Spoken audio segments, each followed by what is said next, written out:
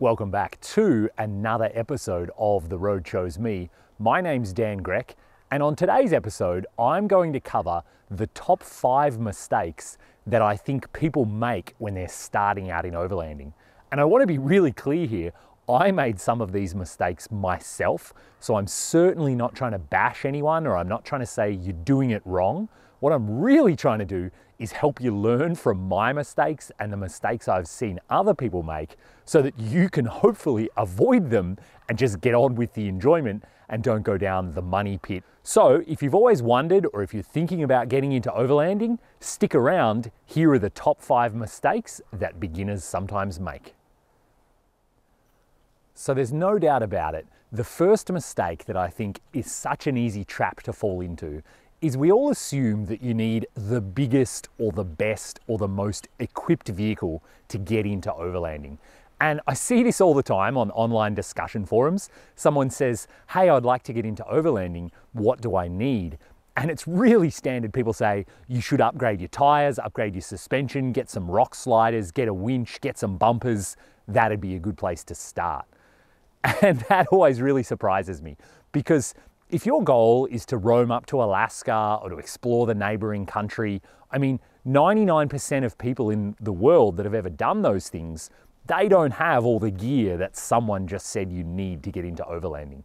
So you definitely don't need all of those things, especially if your goal is to explore remote places rather than actual go crazy with off-roading or four-wheel driving, rock crawling in Moab. And while that applies to four-wheel drives, the same is also true, I think, on the van life end of this, where now we have these vans that start at $150,000. They have inbuilt floor heating, they have air conditioning, they have enough lithium-ion batteries to power the rover that just went to Mars. But again, you don't need all of those things. That's like the highest end vehicle in history. But in reality, if you want to roam up to Alaska, you can just buy a bone stock van, throw a mattress in the back, and go and have adventures. So I would say more than all of the other mistakes combined is this idea that we need a monster vehicle that is like the best in every category.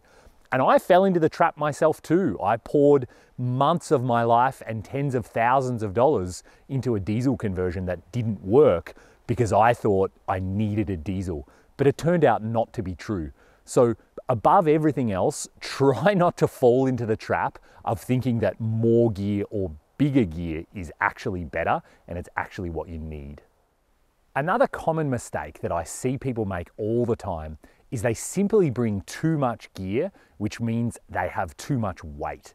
And it doesn't only mean too much weight, it also means that all of their gear becomes a burden. When I was just up on the Dempster Highway in the fall, I got back down from the Arctic and the Jeep was covered in horrendous mud. And I watched other people who had to unpack kind of 2/3 of what they'd brought with them. They had to get it out in the rain and put it on the ground in the mud just so they could get out their camp stove and try and cook dinner. And to me, that just felt like the opposite of enjoyment. And it was all because they had all these crates full of stuff. They weren't even going for very long, but oh, maybe we'll want to read this extra book and maybe we'll need this extra toy and, this iPad, and just goes on and on and on of all the things that like maybe we'll need, so we better bring them with us. And so my advice, as always, is start going out on the weekends. You're only going to be out for a couple of nights, so you really don't need to bring everything and the kitchen sink. Just think about the things that are going to bring you enjoyment and the minimum set of things that are going to bring you enjoyment. That way you'll have less stuff with you, so it's just less burden and less packing and repacking. But most importantly, you're going to have less weight. And less weight is really important because it'll be less wear and tear on the vehicle. And also, driving the vehicle is just going to be more enjoyable. I can tell you from experience, driving an overloaded vehicle, it's stressful, and getting tossed around in the driver's seat as you go over corrugations or bumps, it just isn't very enjoyable. And going walking speed when the going gets a bit rough, sooner or later you say, why am I even out here? This is just going to take forever to get to this beautiful waterfall. Maybe I'll just turn around instead and I won't even go to the waterfall. So having too much weight, it really starts to detract from the whole trip and you start to think it's pointless. So my advice is try to have the minimum set of things that you need. Don't try to have the maximum set of things.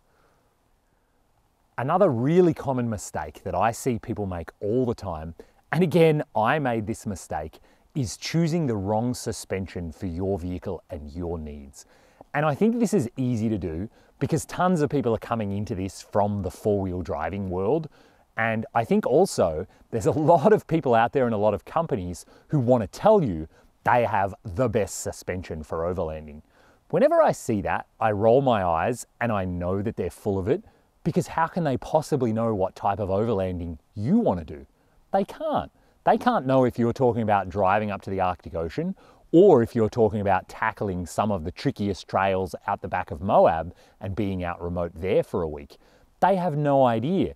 They also, more importantly, have no idea how heavy your vehicle is because they don't know what you've added. If you've got a fridge and solar and a rooftop tent and all of the creature comforts and enough gas and water to be out for a week or two, chances are your vehicle's really heavy, like mine is. In that case, you need a suspension that is designed to carry weight. So my biggest piece of advice when it comes to suspension, if it is advertised based on how much lift it gets you, which is very much a four-wheel driving thing, you know, it's a 2.5-inch lift, it's a 4.5-inch lift, that's purely for four-wheel driving. That's going to define how big of rocks you can drive over and how big of tires you can fit on your vehicle, but that's really not what you need. What you need is a suspension that is designed for how much weight it can carry. So any suspension you're looking at, call up the company and say, how much weight is this designed to carry?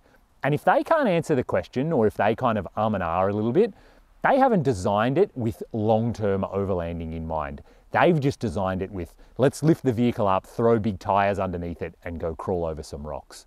So think long and hard before you purchase your suspension.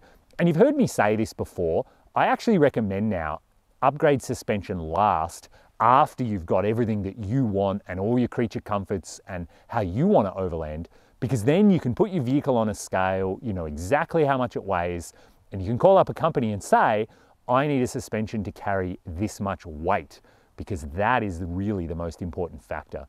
And I hope you can genuinely learn from this mistake, because when I made it, it cost me a couple of $1,000s to correct it. So hopefully you can just buy the right one in the first place and save yourself that hassle and that money. The next most common mistake I see people make is they simply try to cram too much into not enough time. So I know we all struggle to find the balance between how much work we have to do and how much time off we get for adventures, but I think it's a real mistake to just rush and think that seeing more is better than enjoying what you actually have time for. So it's really common, people try to see like Death Valley and the Mojave Road and a bunch of Arizona, and they try to cram all of that into about 2 weeks. Or I get messages all the time, people want to drive all the way up to Alaska and back in a month. And personally, I think that's a mistake because it means the whole trip is just going to be rush, rush, rush. You're going to be more stressed, you're going to be exhausted from all of the driving, and at some point, you're just not even going to enjoy it. You're going to get home after the whole thing and say, oh, I'm so glad I'm home, I don't want to do that again in a hurry.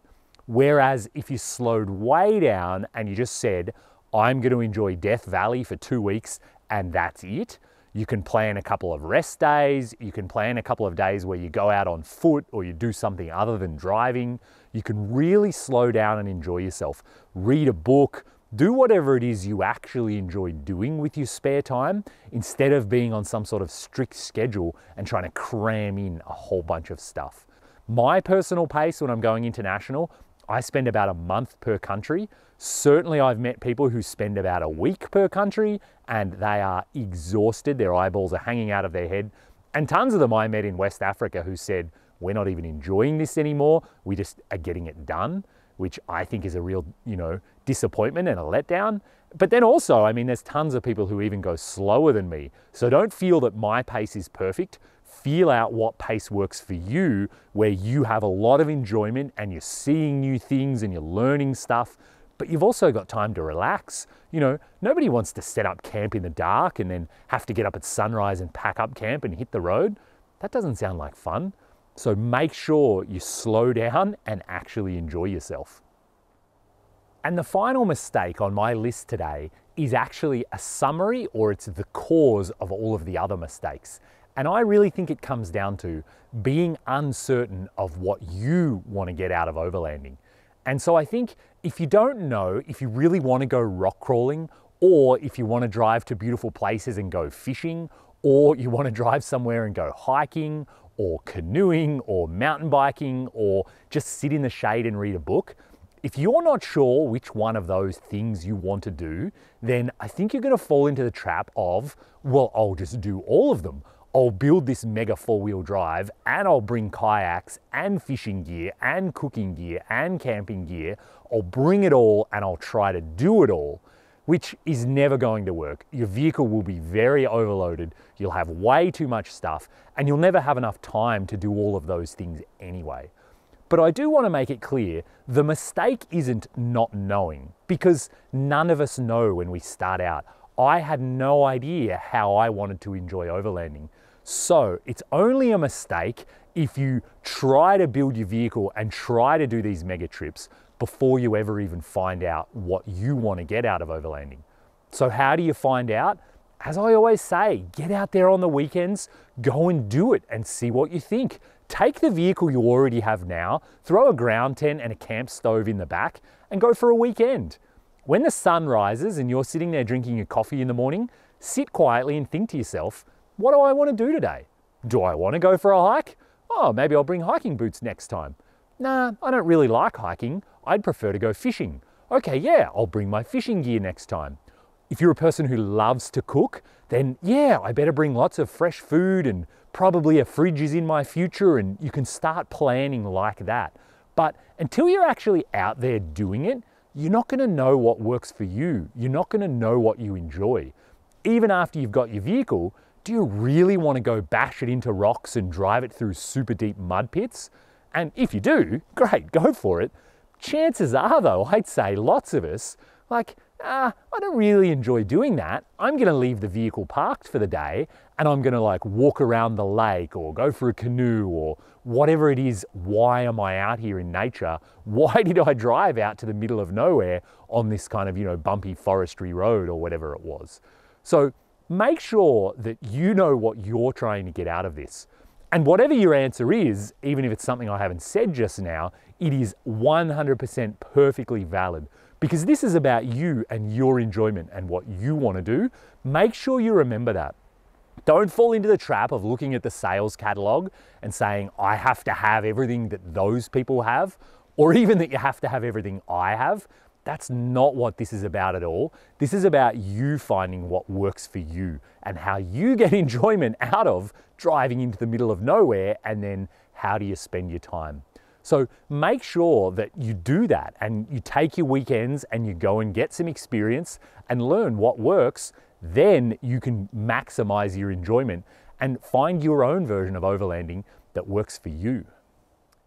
I hope those 5 points get you thinking more about what are you looking to get out of overlanding. We all have our own approach. There is no wrong way, and what you want to do is what it's all about. If you love going rock crawling and you want to build a monster four-wheel drive, absolutely, that's what you should do. But overlanding and kind of what I'm into, more about going beautiful places and seeing beautiful things. You've dreamed about seeing the Arctic Ocean, you've dreamed of exploring Death Valley and other remote locations. In that case, you don't need to spend an enormous amount of money building your vehicle into an unbeatable four-wheel drive. You really just need some creature comforts and some time so you can go out there and have the adventures.